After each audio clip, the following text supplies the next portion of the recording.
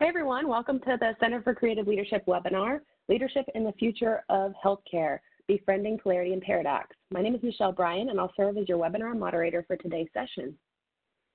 At the Center for Creative Leadership, also known as CCL, our sole focus is leadership development, education, and research. We specialize in scalable healthcare leadership programs that create cohesive, high-performing teams. Relying on 5 decades of experience in healthcare organizations, we deliver cost-efficient development programs designed to bring your best people together. In today's webinar, you'll learn 6 leadership paradoxes related to leading effectively in the future of healthcare and next steps for assessing your response. So I'd like to introduce our presenters today.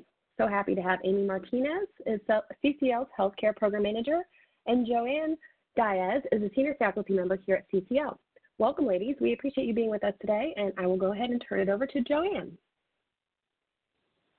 Thank you, Michelle. Glad to meet everyone virtually, and I'm looking forward to spending our time together this next hour.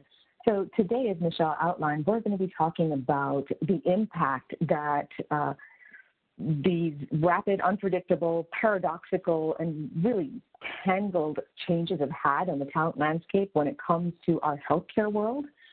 We're going to look at how organizations and individual leaders can adapt to and leverage some of these changes that are occurring right now, which could otherwise turn into a very overwhelming experience. And we're looking to turn that into an opportunity to really thrive amidst all the turbulence. So, pre-COVID-19, changes were already occurring when it came to the healthcare ecosystem. COVID-19 just put its foot on the gas. So there's 5 key ways in which talent is going to continue changing when it comes to the future of healthcare. The first one is with regard to how work actually gets done. So we're seeing a lot more of multidisciplinary teams coming together and overall teams operating together as a whole. The second one focuses on when and where work gets done. We're seeing a lot more global work and virtual work, something called a Hollywood model of teams, where disparate members across organizations, across countries, and across entire continents will come together to solve a problem, tackle an issue, and then disband and continue working.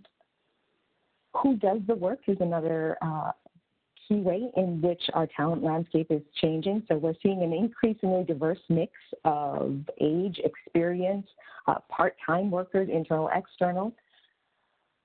What does the work? And this is one of my favorite phrases. So we talk about who does the work, but when it comes to what does the work, we're talking about the fact that AI and technology is taking a much larger role when it comes to providing services within the healthcare industry as well as outside of it.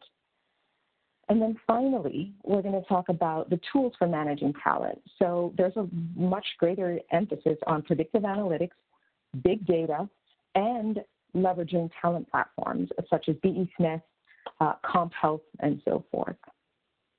So feel free to put in any questions that you may have or notes that you may have into the chat. We've got a lot of things to cover here, so we will be keeping an eye on the chat and responding to things as they come up. So feel free to throw in your notes throughout.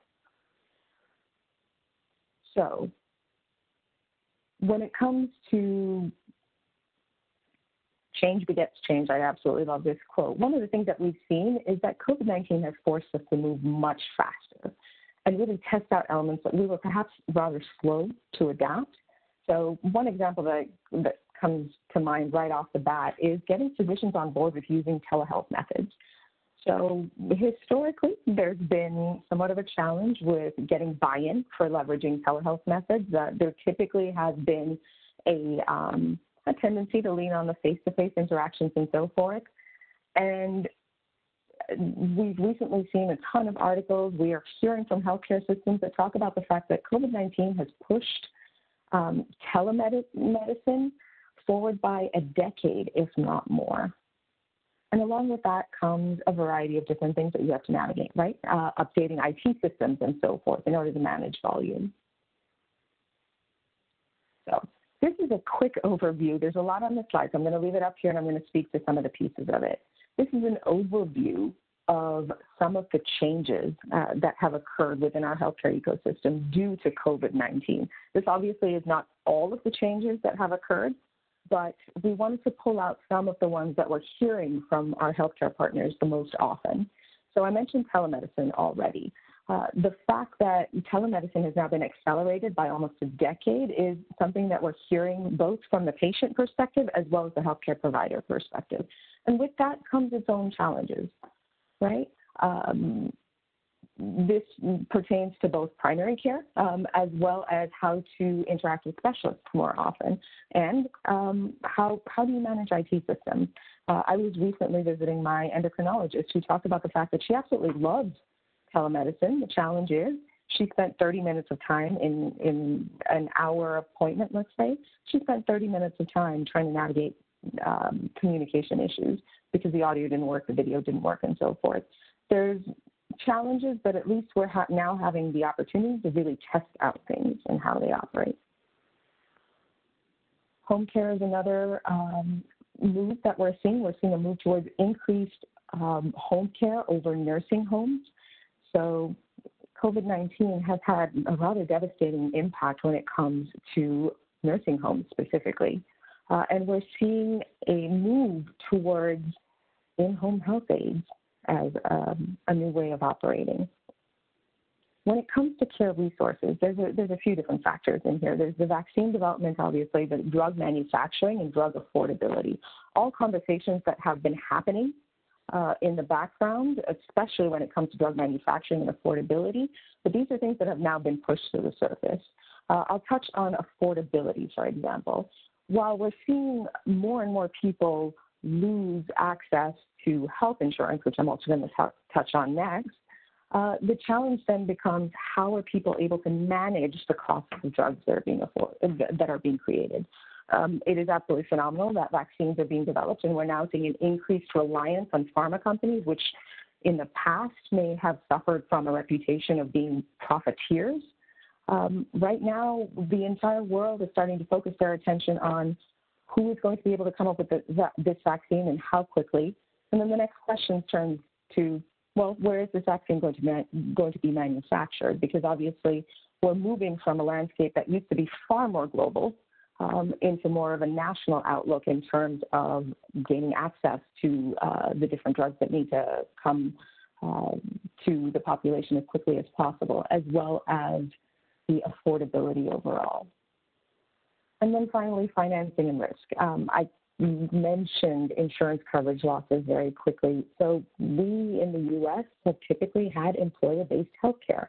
And with unemployment being at a record rate right now, there's the question around, is this an effective way of operating, and is this sustainable, comes bubbling to the surface. Amy, would you have anything else to add at this point? I want to make sure I pull you in before I skip to our next slide. Yeah, I appreciate that so much. In general, I would say that all of these kind of add up to this last point about this term, the corona effect, which really just implies that these particular changes, a lot of these that you've just mentioned, have shifted the overall landscape. Probably not particularly new news to a lot of you on the call, given that you're in the healthcare industry, but we are seeing the impacts of this affect leaders in some pretty profound ways, kind of the direction we wanted to spend the rest of our time on. So we wanted to set this background landscape, which Joanna did for us, and move into kind of, well, what does it all mean for healthcare leaders? Thank you, Amy. Now, one of the things that we cannot skip talking about is the fact that some of these conversations that have been happening in the healthcare ecosystem have been happening for a while. I've mentioned telemedicine quite a few times, but when it comes to diversity and equity, it is impossible to talk about the healthcare ecosystem without actually talking about some of the health disparities and racial inequities that have come to the surface as a result of, I'm seeing a lot of people post that they can't hear me. Just want to do a quick check. Yes, you're okay. Regina, can you hear me okay? Yes, perfect. Thank you so much. want to make sure. All right. When it comes to the social determinants of health, we cannot avoid the fact that COVID-19 has disproportionately impacted people of color. The recent murder of George Floyd and the Black Lives Movement, rather the amplification of the Black Lives Matter movement that has happened over the last 2 months, has pushed the conversation around inequities to the forefront. And it is an important thing. We're not going to be delving into this a ton throughout, but we wanted to make sure that we highlighted it because this is something that continues to run. In the past, it sort of existed underneath the surface, in the wings, so to speak, because there wasn't as much attention being paid to it. As of right now, it is a conversation that is happening every day. We're hearing it happen at all levels of the healthcare ecosystem. All right. So, our main note, and the reason that you've joined us today, we're here to talk about what polarity and paradox actually means when it comes to creating a new normal within the healthcare ecosystem. So, starting off by giving you an overview of what paradoxes what polarities mean. When it comes to problems versus polarities, problems tend to have a one-and-done answer or solution. Something along the lines of what software system are we going to use? That's a problem to solve. When it comes to polarities, those tend to have ongoing and interdependent solutions. So how do we move forward strategically? An entire complexity of options that have polarities to leverage within them. So this is the definition. I'll leave this up here for a second while you take a look at it. And while I navigate across 2 screens. We sometimes call polarities wicked problems and chronic tensions. They're ongoing dilemmas that seem at the surface level to be contradictory with no easy solutions. We'll talk a little bit more about how we navigate between those when it comes to leveraging the context as well.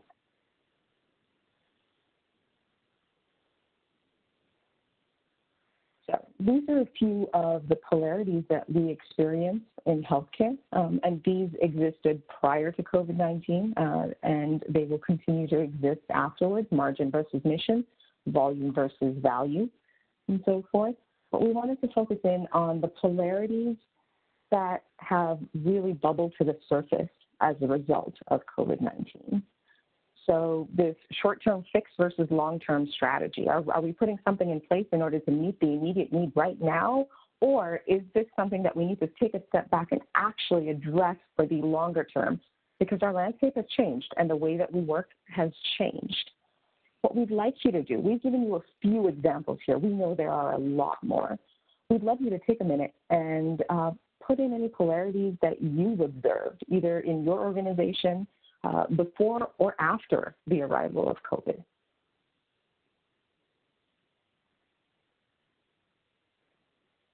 And as you go ahead and type those in, I'm going to turn this over to Amy.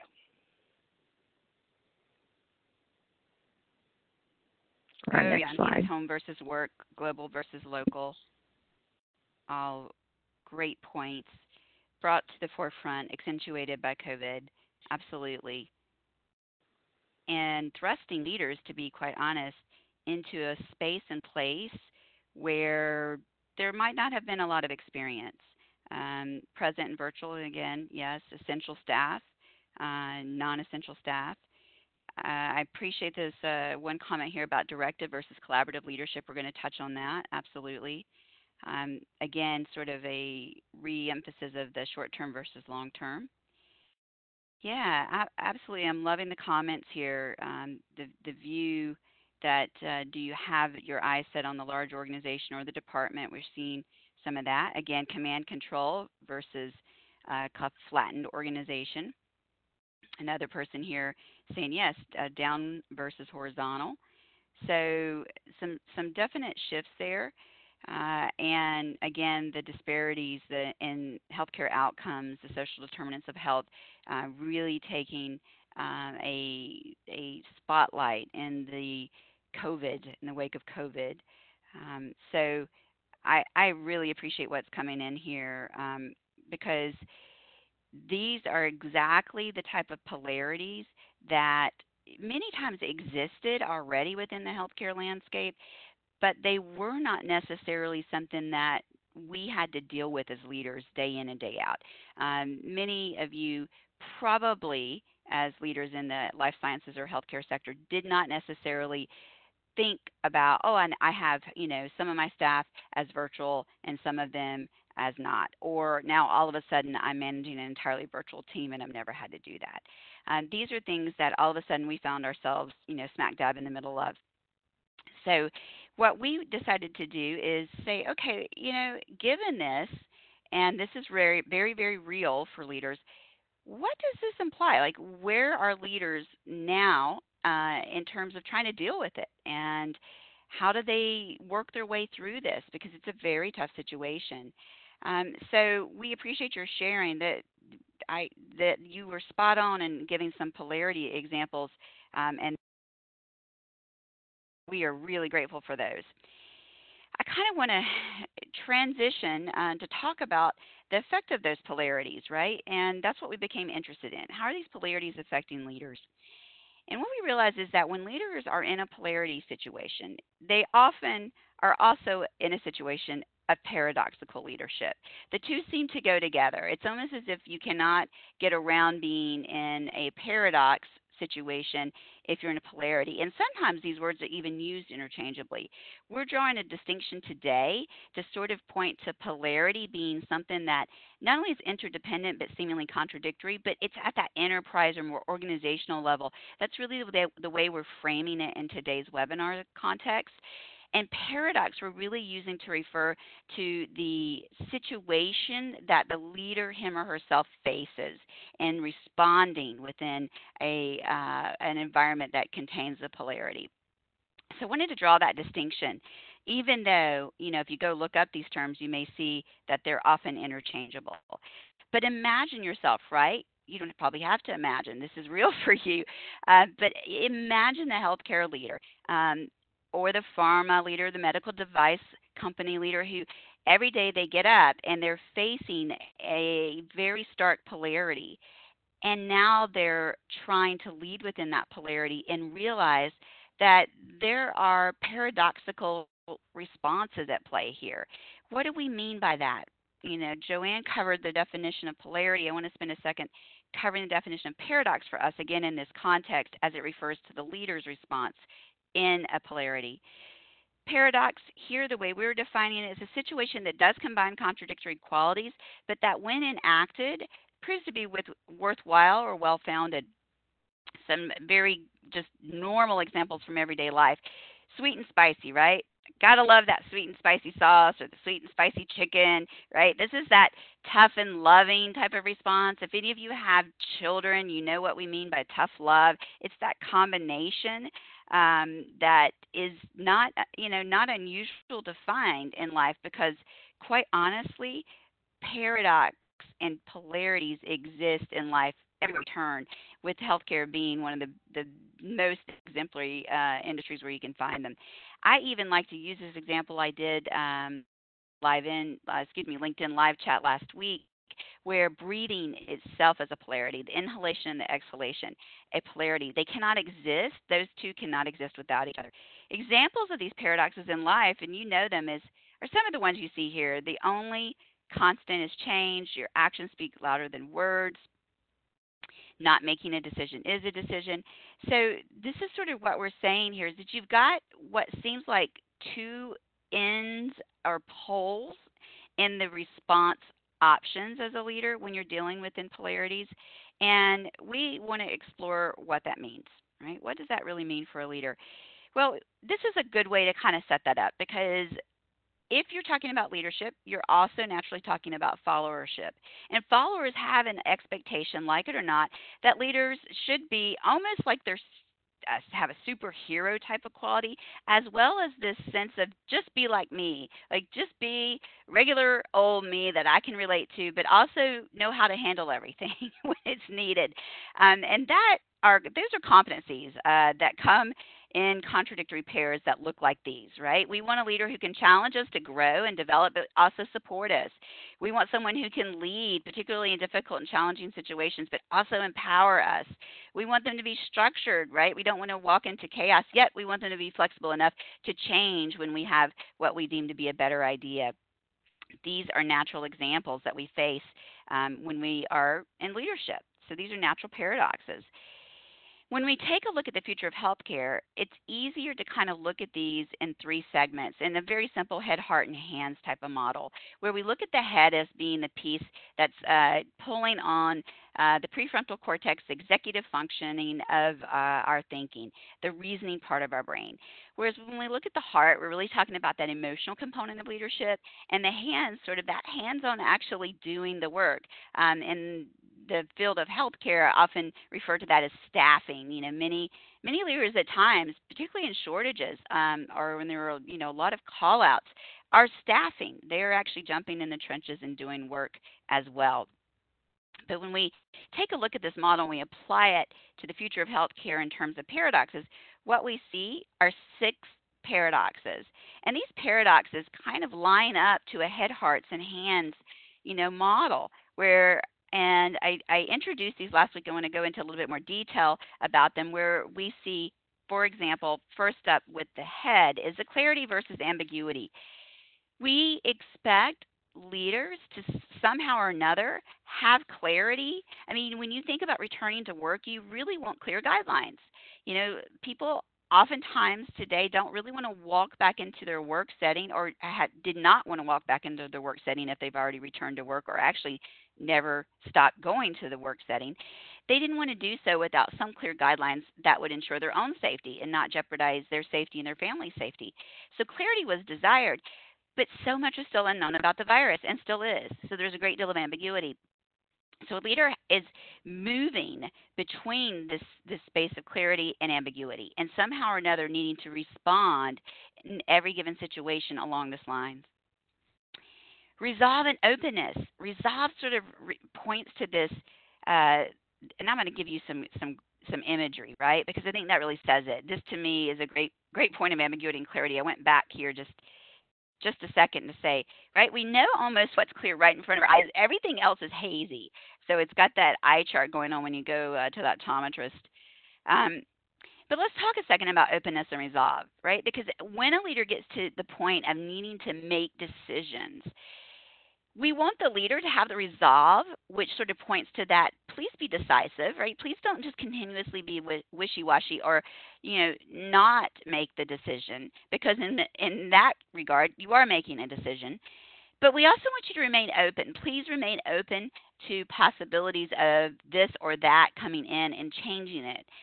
So we expect the leader to have some sense of flexibility when it comes to having the decisive nature. So really what we're asking leaders to be is sort of stay in this, I guess you could say, exploration stage. Stay in a frame of mind that is willing to explore either openness or resolve when needed. But please get it right, because we're expecting that.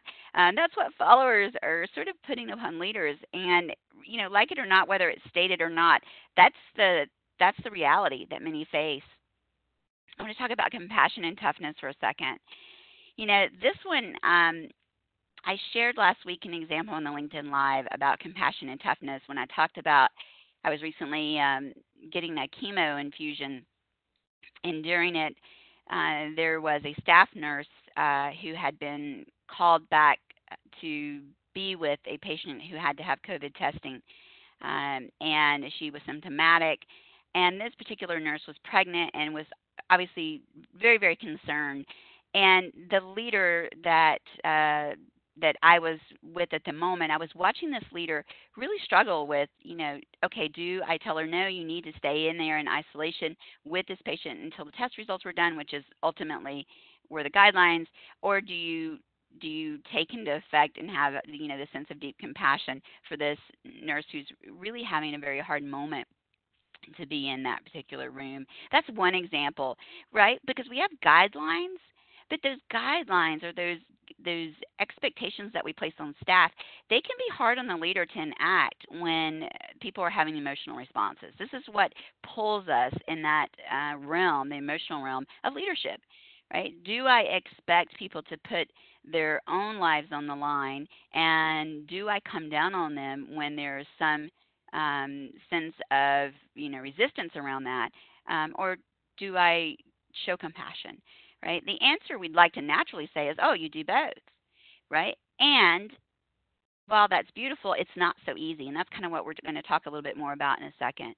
Vulnerability and confidence. This really gets to that point of we expect, and this is not just by, let me just be really clear, this is not just a COVID effect only. We've always expected this as leaders. We're just seeing it more emphasized in the period of COVID, where we want our leaders to show their vulnerability, to be accessible, to be real, to be authentic, but we also want them to be confident.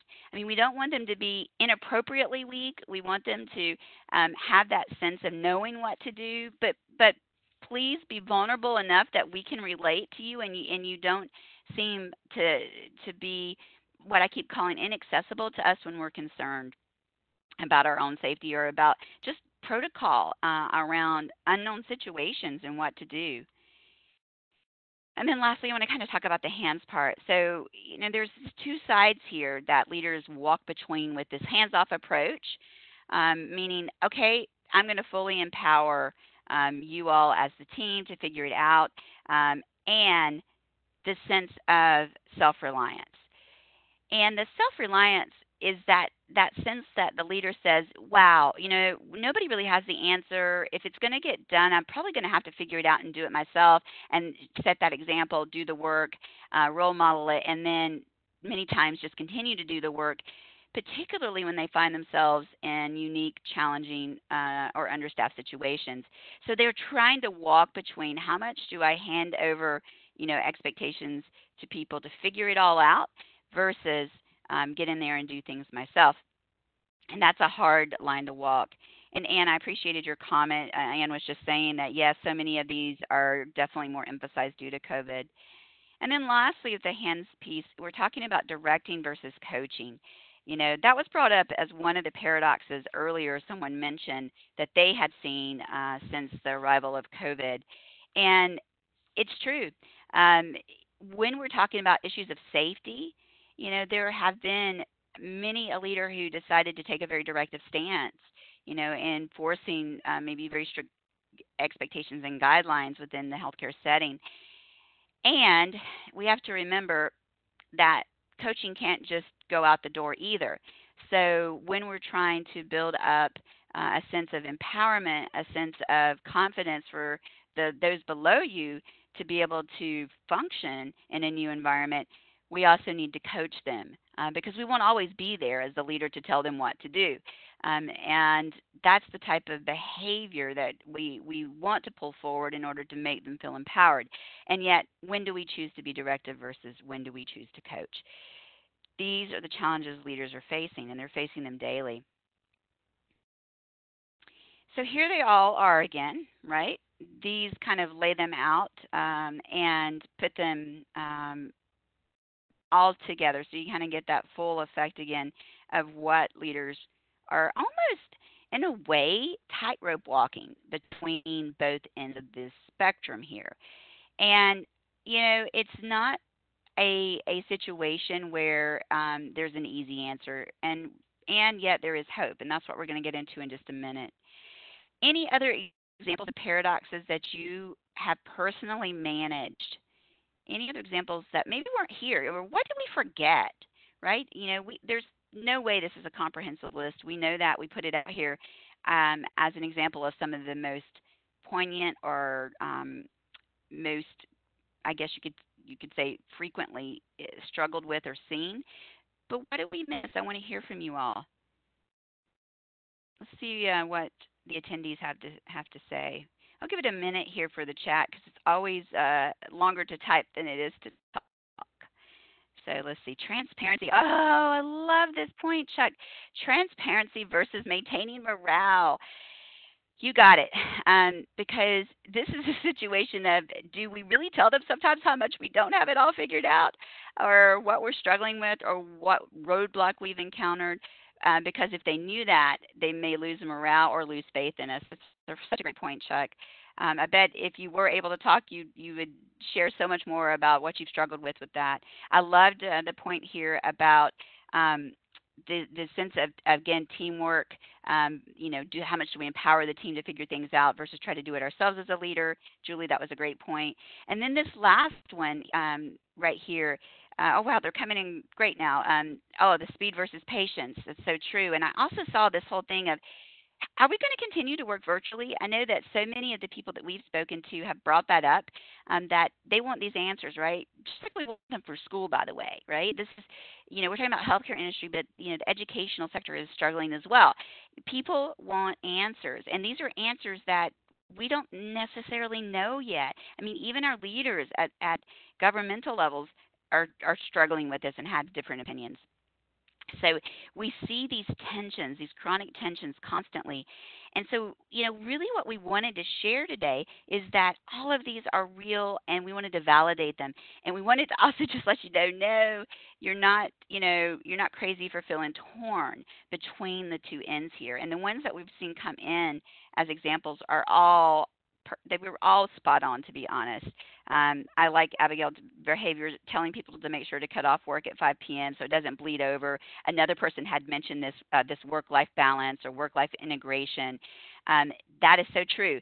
Now it's not uncustomary to hear the dogs in the background, right? You might hear doorbells going off. You hear children coming into the background or right on screen in the Zoom calls. These are all real effects that we're living with and going through. Baby feeding, that's exactly right, Tim.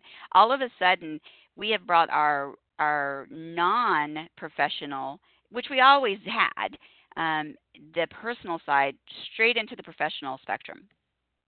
And that becomes hard to lead, because at what point do you say now, oh, well, that wasn't something you should have done in a work setting?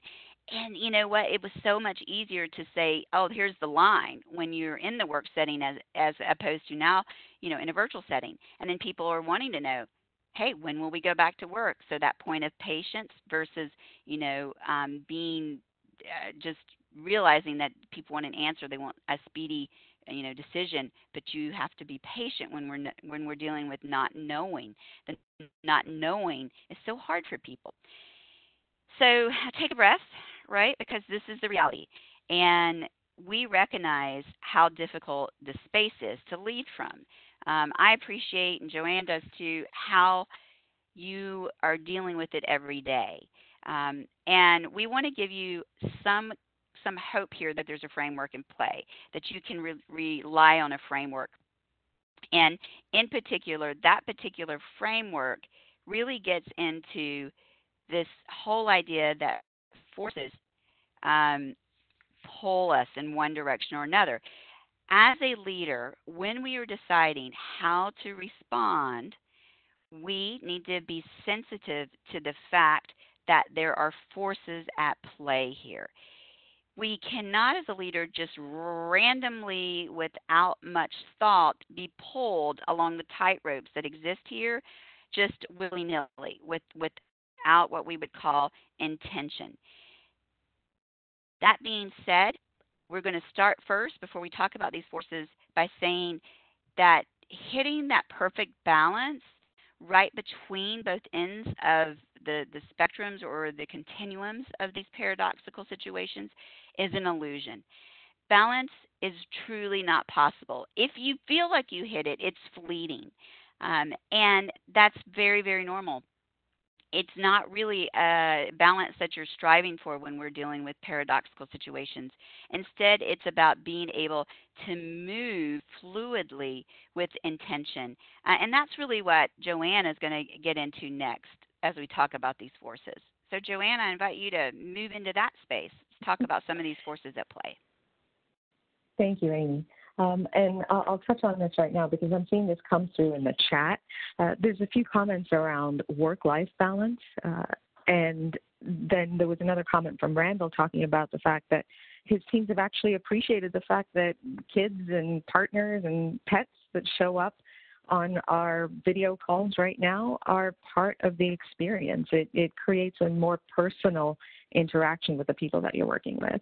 And so I appreciate that polarity view of, okay, this is the way that we need to be, as Amy mentioned, the illusion of it versus what life actually looks like and flexing along that continuum. So right here, you'll see that there's really two components when it comes to navigating some of these paradoxes, these polarities that come up. So the first one is around intentionality.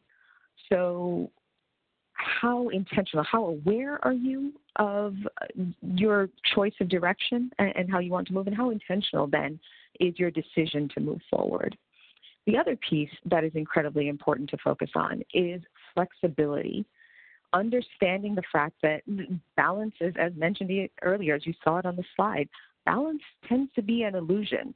It's about developing the flexibility to move from one side of the continuum to the other, or rest in between, wherever you are required to move or navigate to for the best of the situation and the people that you're leading in that moment.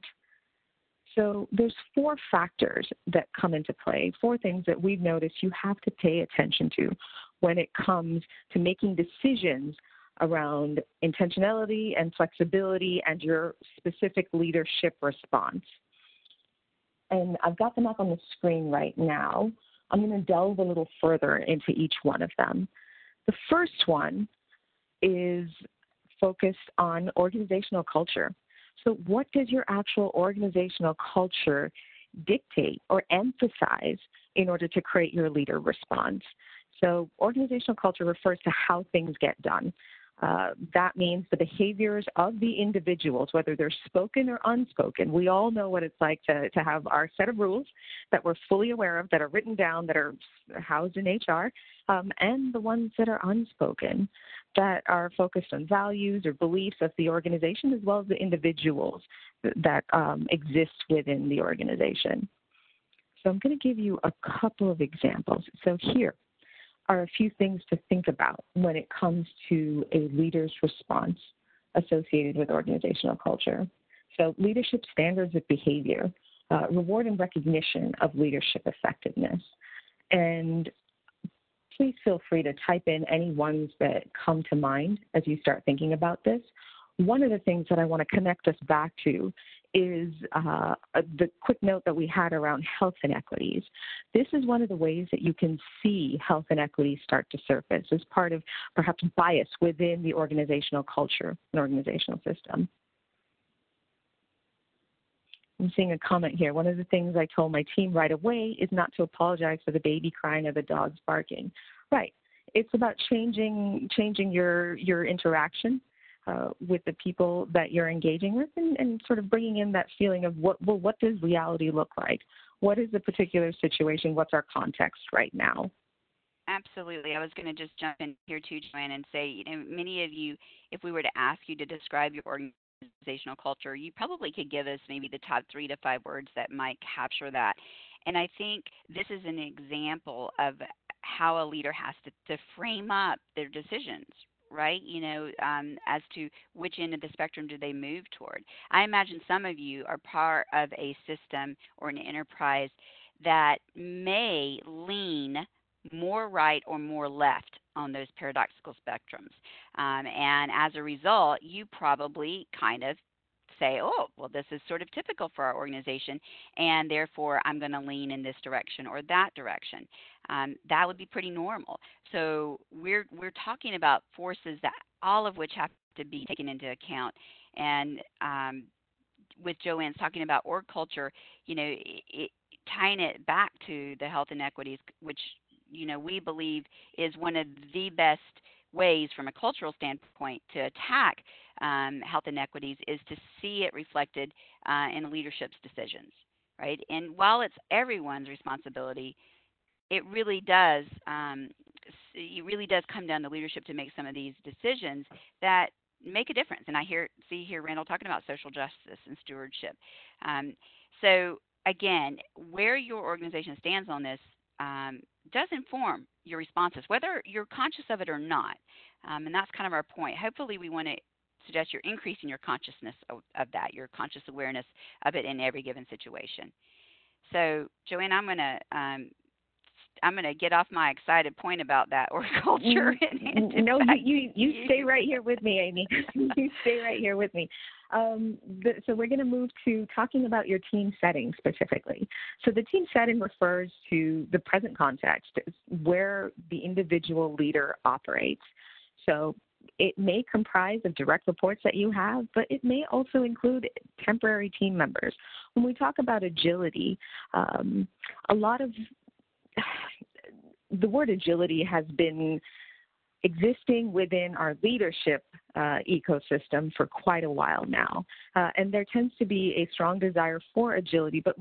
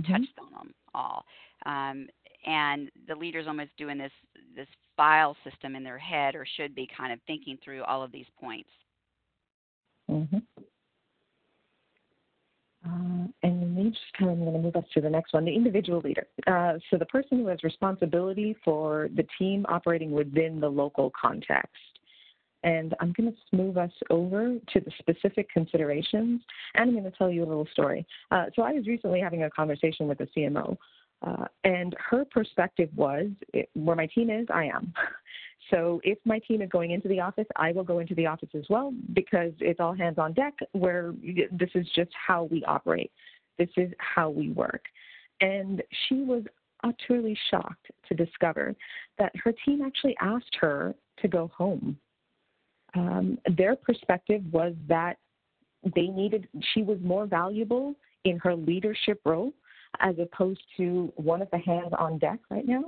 And so it was interesting to hear and see the shock on her face as she was telling me this story, and understanding that this went against everything that she was accustomed to doing. It went against the way she worked. It went against her values and so forth. It was a hard decision to make. And going back to that polarity of openness versus resolve, did she go towards the resolve of, no, this is the way things have always been done, so this is what I need to do? Or did she take a chance and be more open to the fact that this is something that her team has asked her to do because it's of importance to them? I'm seeing a few more questions come through. Amy, anything else to add on individual leader? I think we see this really well represented when someone says, oh, my particular leadership style is XYZ, fill in the blank. Maybe it's highly collaborative, maybe it's very social and communicative, or maybe it's very matter of fact. Who knows? They fill it in with some explanation or description.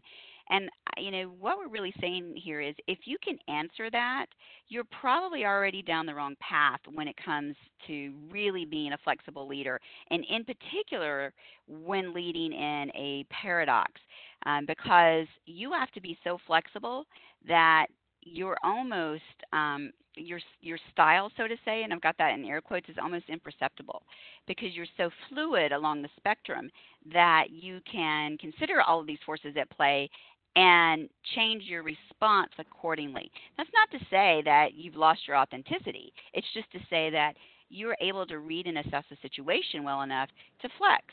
And this is where that individual leader's own preferences can become a difficult roadblock, because we all have our personality preferences. We all have, things that trigger us or things that upset us or make us feel certain negative emotions. And so trying to balance all of these along with being a flexible leader, it's tough. And that's where you see the height of emotional intelligence being needed so much when it comes to being able to be agile like this. Mm-hmm. All right, I'm seeing questions and comments come in, and I am appreciating them, and I'm going to move us to the last factor on this list of situational agility. When it comes to the individual team member, we can't talk about a leader in isolation, right? Leadership is a social process, which means that we need to make sure that we're accounting for the individual team members as well, the people who are accountable to the leader within their given team setting. And these are some of the specific considerations, same as the leadership list. So personality preferences, performance, expertise, potential. Now, it is important to note the fact that all of these different factors exist against a backdrop that is changing incredibly fast. We've said it before, we'll continue to say it. We're all learning new ways of working right now, and this is where the paradoxes and polarities come into play. We're having to lean on new systems, new situations, new ways of mentoring team members, onboarding team members, as I saw come through in the chat. And this is where that flexibility and adaptability, how much do I enforce utilizing a particular existing system the way it actually is, or do we try and figure out new ways of integrating the tools that are available to us in order to make sure that we're allowing each person to work in the best way possible in order to meet our goals right now? Amy, am I hearing you? I really loved Mary Beth's point here about it's going to be interesting to see how interview questions change. How interesting. I agree with you completely. And you bring up a real reality here in the sense that, there has been reluctance for people to feel comfortable in some places, in certain situations, to return to work, right? I mean, I know people who actually have decided to retire or actually change entire careers and move out of healthcare due to being smack dab in the COVID sort of front lines. And so we know that that's a reality. And so here we are as leaders trying to make hiring decisions. And in light of, what's going on in our world socially, politically, morally, trying to decide the best talent.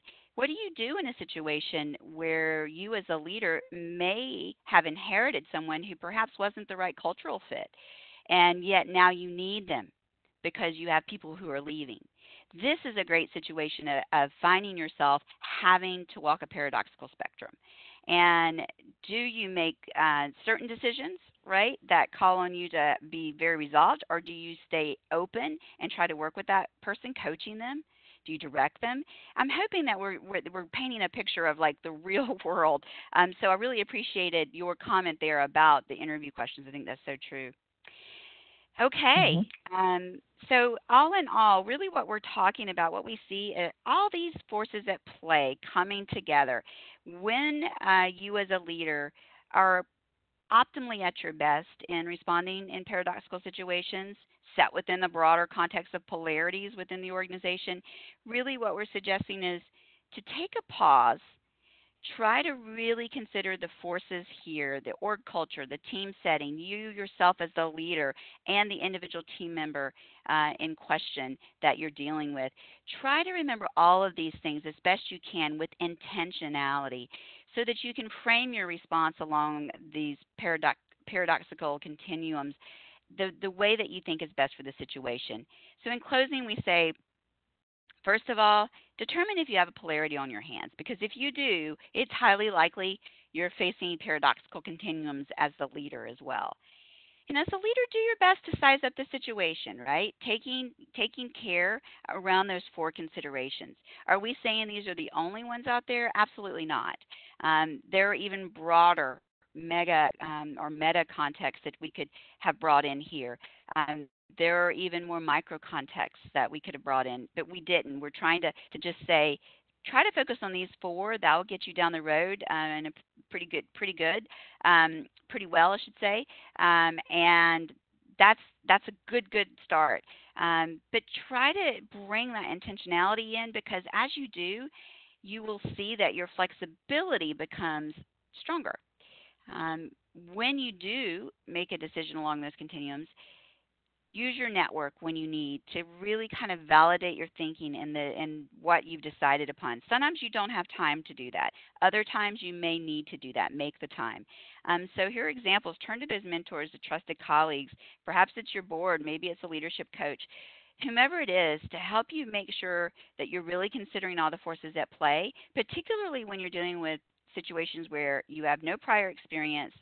The heat is high, so you're in a high-stakes situation, or it's very sensitive or complex. I would say that COVID has put most people in all of those at the same time. And then lastly, we just want to leave you with the fact of give yourself grace, right? Because it is not easy to become fluid and fluent when moving across paradoxical continuums, but we want to give you hope that as you practice intentionality and flexibility, it will become easier. So we thank you today for joining us and giving us your time. We have so appreciated the comments you made. I want to recognize my co-host, Joanne, for her tremendous insight and help as we talked about this with you. So thank you, Joanne, and thank you for all the attendees for the great comments. This would be a great time for us to take some questions. Great, Amy. Thank you so much. And if you guys have a question, just put it in the chat. We do have a couple that have come through. One of them, how are people enforcing boundaries when there is more work than ever? That's a great question. And here again, we see this compassion versus toughness, right? The enforcement of boundaries. Is it a directive situation? Is it a coaching situation because someone's, not practicing good work-life integration or balance? Let's hear from a few people. And thank you for all the thank yous. We appreciate it. Anybody have a comment, first of all? I'd like to hear before we take a stab at that. How are you enforcing boundaries? What are you finding works?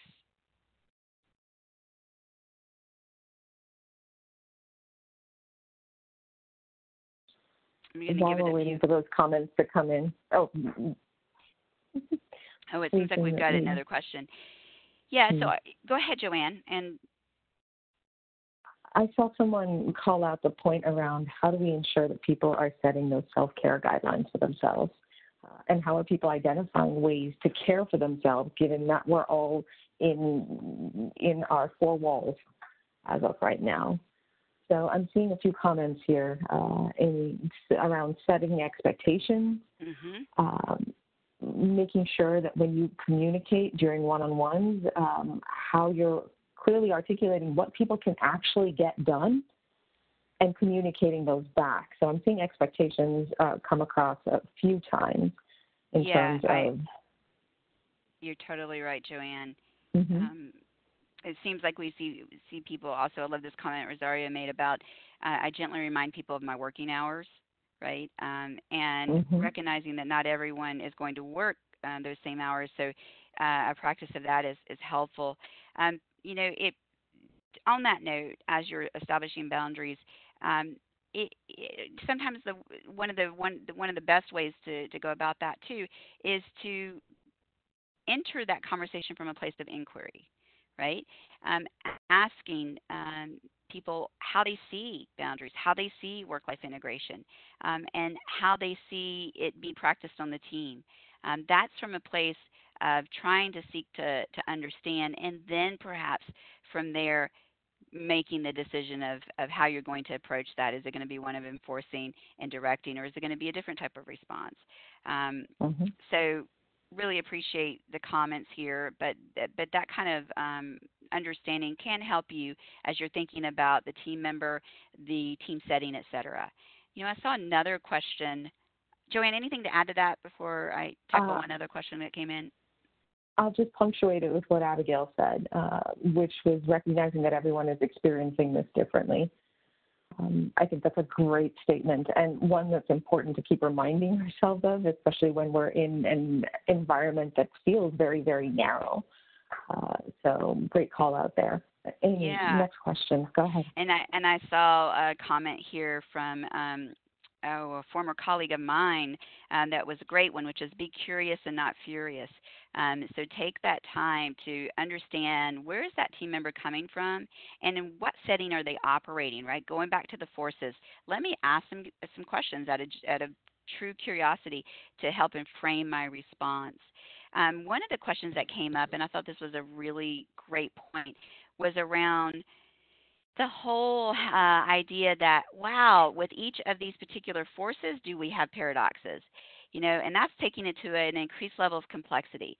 So I think what the person was getting at, and it was a comment from a few back now, was, hey, we may have paradoxical continuums going on within each of the forces. And yes, that can be true. So we may have an org culture, for example, that pushes towards being very hands-off, okay? And yet we may have a team member who demands that they get the guidance and they need you in a very directive way to be involved with them. So perhaps the setting is such that it's new and it's convoluted and messy and confusing, and so the team itself wants more from you, and yet the org culture has been a hands-off type of approach. So yes, to your point, you can be facing, these paradoxical, what I call the gravitational pull towards differences. And this is where it gets tricky, that you have to do your best to figure out which one is perhaps stronger and which one may carry more weight and have an impact on the results you're achieving. And you do your best to assess and keep learning from those experiences. Great comments here. I realize we're at the top of the hour, so I apologize that we can't get into everything in the depth that we would like, but I really am valuing your comments, so thank you so much.